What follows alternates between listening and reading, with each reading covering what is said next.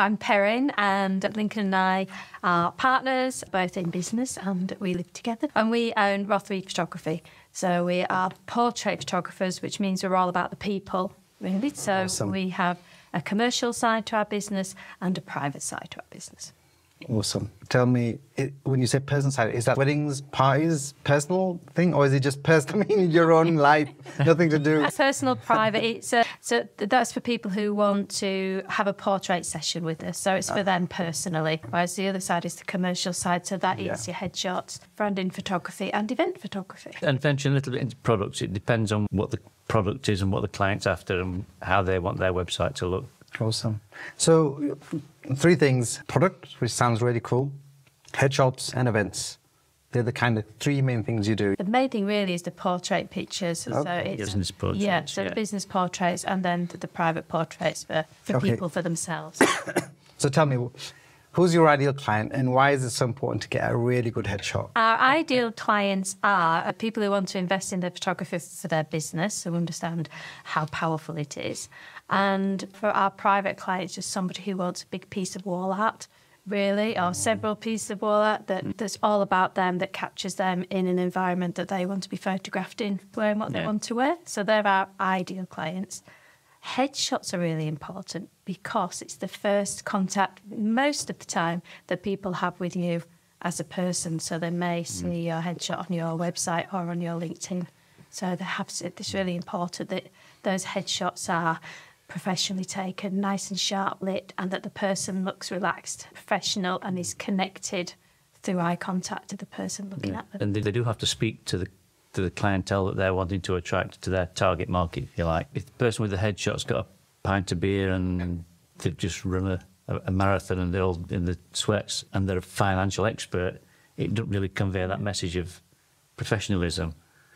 Whereas they might prefer to be in a pinstripe suit because that's their kind of client who they're attracting. Or they might just be relaxed in a shirt. But all told, it's got to be good lighting, it's got to be sharp, it's got to be friendly and approachable. And as it says, especially on a profile like LinkedIn, you've only got a tiny little circle where you've got your profile picture to be. It should just be your head and not body, yeah. And I love that description. I think what you said initially is about telling that story in a snapshot. Yeah. You've got 3 seconds and you make that judgment of, I like that person, I don't like that person, I resonate with that person, I don't resonate with that person. Yeah. So in that 3 seconds, you've got to tell a story that really shouts way beyond what you can actually maybe say or do in that first impression. Yeah. And then, all the technicalities of lighting, getting the composition, composure of the person as well, so they come across right on screen. You touched on LinkedIn. That's a really interesting point. Let's go back to your profile pictures. Do you have any best practices or any recommendations and tips? We all say sometimes I think people overthink headshots a little bit. That's our job really, to do that for you, as far as getting the lighting and getting you connected with the people who are looking at you or looking at your picture. The thing that we always say to our clients is you just want to look the way that you would look if you were either meeting a client or you were meeting a new client or you're going networking. So how would you first react to that person? How would you smile? How would you greet them? What would you be wearing? And that's a really good starting point that we think, to start thinking about how do you want your profile picture to look. It's no different. I love it. Yeah. When you say it out loud like that, it sounds so obvious. But when you see so many LinkedIn profiles and it's like a logo. Who walks around with a big logo on their face or a business card? They're real people. And so it's a great way to position it. And what we do at BOXmedia is exactly the same thing. And we love this line of humanizing your brand. And I think so many businesses hide behind logos, brand colors, fonts, strap lines, things like that. Just put yourself out there. And like you said, when you go out and you network with people, what do? You're meeting people in the flesh. Just start to do that online. And I think it's about educating the business community about how to network online. So now the profile pictures, you can have the videos on there. So you started doing more of those, and what's your advice to people who are having those? Yeah, great question. So we've done a handful of them. I can't say we've done hundreds and hundreds yet, but I suppose the wave will come. What we always recommend is, once again, just a continuation, I can't even say the word, of what you guys do with regards to think about your attire, think about your target market, dress the part like you would as if you're going out networking. And then beyond that, it's about, just like your elevator pitch, don't talk about yourself, talk about the problems you solve for your customers. Yeah. And the first 3 seconds buys you the next 10 and so on. Because we live in a world, and especially online, on any digital platform where there's video which people want to consume, we live in a world where the consumer is in control. So they can switch off at any time. They find you boring. They're not going to say, can you just get to the point? They're just going to switch off. Yeah. They're just going to fast forward, switch off or move on. So with that in mind, we've got to be super critical about our messaging, about how we are presenting ourselves, what are we saying, the way we are saying it, and making sure that we get our message across to our potential prospects about the problems that we can solve, how we can serve them and make their life better. If we talk about me, they're going to go, yeah, whatever, just move on. Yeah. And a lot of business, if you look at even just the profiles and people's write-ups, a lot of it is like a CV. Yeah. And for the people that are looking for jobs and for recruiting on LinkedIn, fine, fair enough. Yeah. But for most businesses that are on LinkedIn for lead gen and for opportunities and to connect with other businesses, our guidance is always around what problem do you solve. Yeah. Yeah, we're the same, aren't we? Definitely. From that angle as well, how we can help. Those images in the profile pictures, though, now they remind me a bit of Harry Potter when they have a still picture and then they start moving around. They look a bit like that, don't they? Because at first it's a still image, isn't it? And then you click on it and then it starts moving. That's really weird. It comes alive. It does.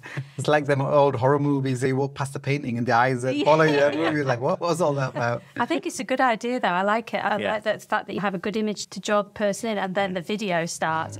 It's such a good idea. It's much better than having to go down and read what people do. And you were saying about the message that people put out when the picture's out. Yeah. And it's a dodgy line between pictures that you like that resonate with you and tell your story and pictures that resonate with the client and their story. Because you might be a solo kind of guy that likes the countryside and climbing up mountains and doing all that bravery thing. And so you might think, I'd love a shot where I'm climbing off a mountain, I'm swinging off a rope and doing all this. But your target market are family. Yeah. And they're not going to relate to that. So you've got to be careful as to who you're sending the message to and what it is you're trying to say. Is it about you or is it about them? So it's the same thing but visual. I couldn't agree with you more. I think it's a great point, and I think there's a place for everything.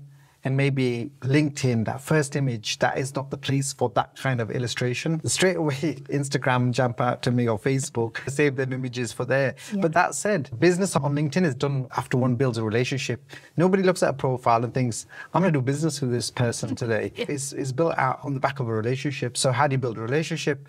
So I think you can get to know somebody on I'm looking for this kind of service. I'm looking for a photographer. I'll check out their LinkedIn profile. I'll see a nice profile image. But as I start to go through the feed, once I start to see the kind of content you're putting out, then I'm going to really resonate with that.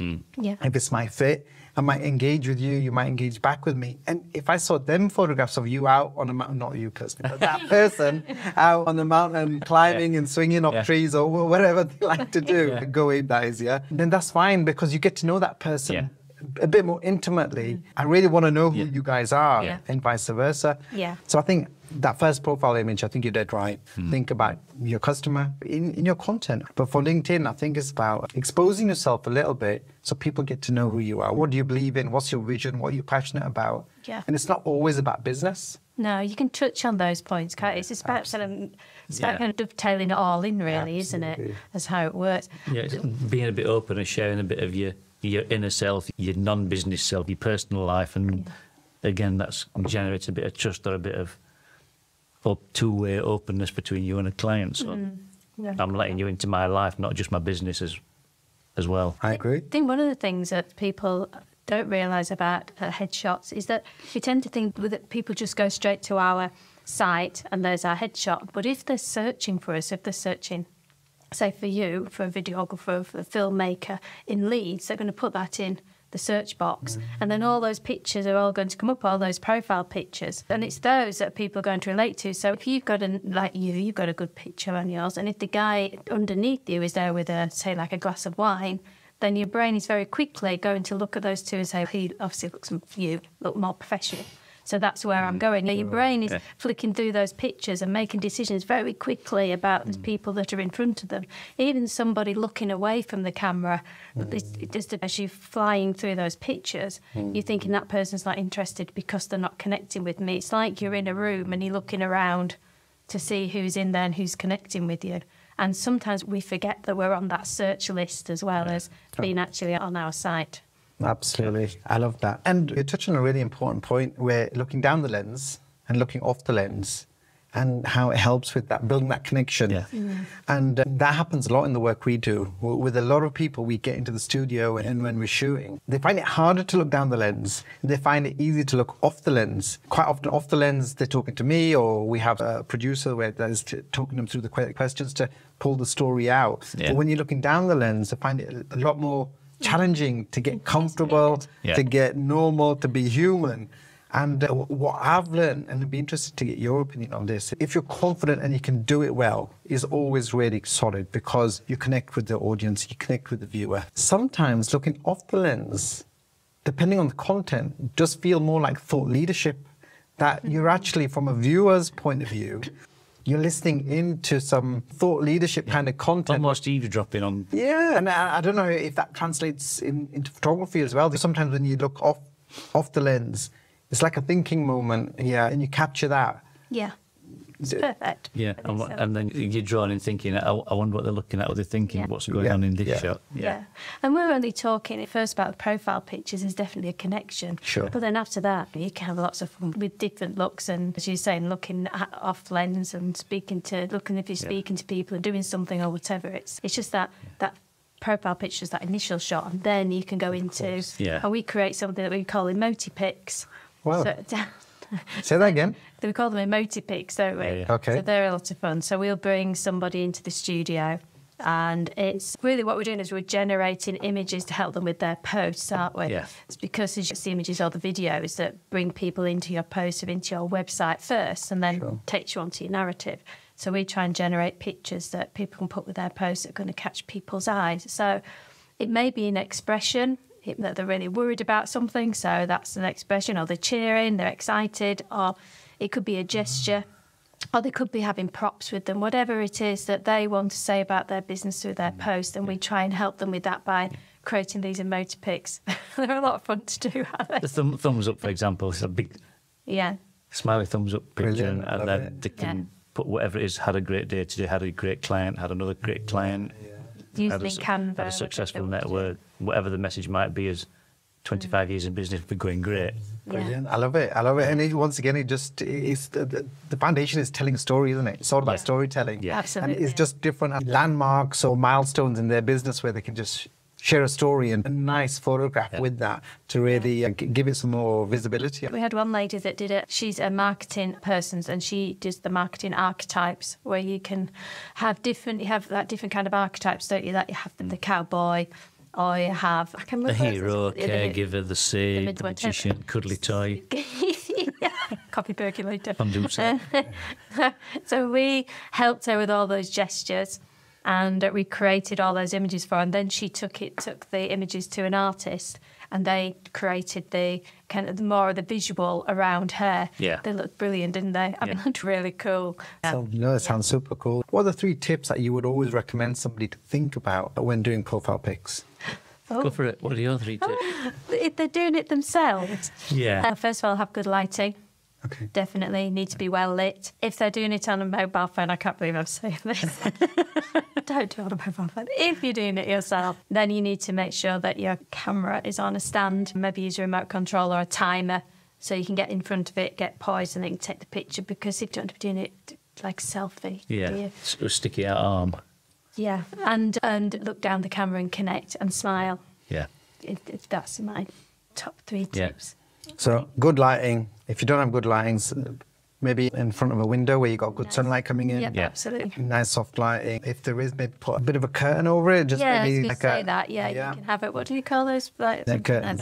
Just to diffuse the light, soften it a little bit. Do that, and connect with the person. That look down the camera and imagine that you're just seeing them for the first time. It's always a good way to think. Seeing them, so you're smiling. As if you just met them networking, or they're a client. Bonus tip. There's no rubbish in the background. Flipping shopping bags, shoes, jackets. Think about what's not in... Absolutely. Somebody saw one of our posts about headshots and they said, I think I've got a good headshot. What do you think? And we obviously had to reply, yeah, it's a really good headshot. But they're obviously in a public toilet. There were bars on the windows and there was hand soap in the back there. Come on. Is this a joke? What about you? What are your top 3 tips for anybody who's putting a video together for their profile? Oh, great question. Really marries on the back of what you guys have said, that if you're going to do it yourself or you're coming into a studio, the things to think about is bring a few different chain of clothes. Always be super comfortable. You don't want to be stressed or overly wearing something that looks good but it makes you feel uncomfortable. So wear something that's comfortable. Think about the colors. Think about the background, the environment. The lighting absolutely must be right on. But I think the biggest thing is, and I love the way that you position the fact that think about your customer, is the mindset. What's in your mind? Because it just oozes into your body language. Yeah, it does. And you can see in their eyes that if you can get yourself with a point of view that you're going to look straight down the lens, and I'm going to talk to my next potential customer that's worth that £100 million. And just to have that confidence in you, I think that's where you want to be. Beyond that, with regards to the video, about the message, what's the message? People aren't interested in me. They want to know how you can help them. We focus a lot of our time and effort in what problem do you solve? Who do you serve? Think about the pain points and then follow up with, this is how I can help. And people want credibility. Yeah. If they don't know me from Adam, they want to know who else have I worked with, who else do I know. That gives me credibility. And then on the back of that, just make it easy for people to reach out to you. Technically, it has to be nicely lit. You've got to have good audio. You've got to be well composed with regards to the composure of the frame. It has to look nice. When you see a headshot, doesn't it frustrate you when you see the eyes in the middle of the frame? Yeah. or it's like... all that space. It's like, yo, guys, what are you doing? And it's like, you've got to fix it in Photoshop. Or fix it in post, as they say. Yeah. Which is a nightmare. Get it right on camera first, and then it'll only look better when you take it into Photoshop or into an editing environment. Yeah, that you said in the middle of your second comment about relating to your customer and thinking, what is it I'm going to do to you? And that personality comes out and it shows in their eyes. That's what we've said a lot into it since we've been taking photographs of so many people, is if we take pictures of people's personalities rather than what they actually look like. Because we've taken pictures of gorgeous models, guys and girls, and every shot's the same, just a different shape. And there's nothing comes into the picture, is there? And then we've had great clients who are just amazing and bubbly and lively, and we've just got some amazing shots, and they're not models at all, are they? They're just ordinary people. Yeah, it is about photographing people's personality. You know, a lot of the time when people come to us, when they're with us in what we call the studio lounge next door, they're very open and they're laughing and they're not thinking about how they're reacting to us at all. They're just doing it unconsciously or subconsciously. And then when they come into the studio and they see, I guess it's like you, they see all the lights, they see the cameras, and then suddenly their brain kicks in and they start to overthink it all, and then they start asking questions. Where should I put my hands? How should I start? Where do you want me to look? And then you'll say, step to your right, and then they go to the left, and we go, no, you're at the right. We have to get them to reconnect to us. So quite often it takes a while, which is really what we're all about. We love taking our time with people and getting them to see past the lights, past the big lenses and the cameras, and then start connecting with us. And once they're connecting with us, and we're taking them through a series of posing techniques to help them look more confident and feel better, and just having some fun, really. And then that personality, whoever it is on the other side of the camera, starts to come through. And Lincoln was talking about sometimes when we have maybe like the younger generation, they have a kind of a fixed idea of how they need to look on camera because that's what they've seen all their friends doing and their idols and whatever. So they immediately go into that pose, and we lose the natural them. So again, and as Lincoln said, we have to just spend that time with them and get them out of their head and get back to those lovely pictures that mum's going to love. That being scared in front of the camera, that's when the conscious mind kicks in again, and the mums always said to people, why do you always pull that stupid smile when you have a photograph taken? It's because your conscious mind's taken over and said, I need to smile. And it don't do that. Your conscious mind hasn't smiled for, in my case, nearly 60 years. So it's like walking a plank. You could easily walk a 6-inch plank of wood across this floor without wobbling, falling, talking to your friends while you're doing it. But put that plank 100 feet in the air over a ravine, and suddenly your brain kicks in and says, I'm going to walk. And your brain not walked again, however many years you've been alive. So your brain kicks in. This is dangerous. I'm going to do it. It fail. So it's trying to get the brain to shut down again and get back to the real you, normality. Yeah, absolutely. And we only have to think about how they look. You have to think about as well how they look and how they sound and how they come over. How hard is that to do that? That must be so difficult. It's a real challenge, it really is. And it's amazing to see people go through the process from coming in, having a script and talking, I am really concentrating, to saying, look, be normal, be natural, be human, and take them through the process and how we coach them to say, look, these are your words, you own them, and just be yourself. Yeah. And if you have to ad-lib a little bit and you don't follow the script down to the T, that's not the end of the world. It's more about getting the message right and you being human. And that's the biggest thing that we really focus on with regards to all our content and our storytelling. It's about what's your story and who do you help? And you try to get them to think back about themselves, and they forget about the lights, camera, and the action. They just start talking, and talking from the heart is where the real stories come from then. Yeah. So I'd like to say thank you both for joining me in this session. It's been a lovely insight to hear about what you guys do and how you help business folk, and obviously you do some personal portraits as well. I hope, you're going to come join me for another session in the studio as well, where we can learn a bit more about what motivates you, what drives you to do what you do, and maybe you can share some funny and some maybe not so funny stories that you had over the time as well. I think we can do that. Yeah, I'd better be quiet because standards drop dramatically when I start telling stories. Fantastic. Thank you so much. We've really enjoyed it, haven't we? Thank you for looking after us. It's been really nice.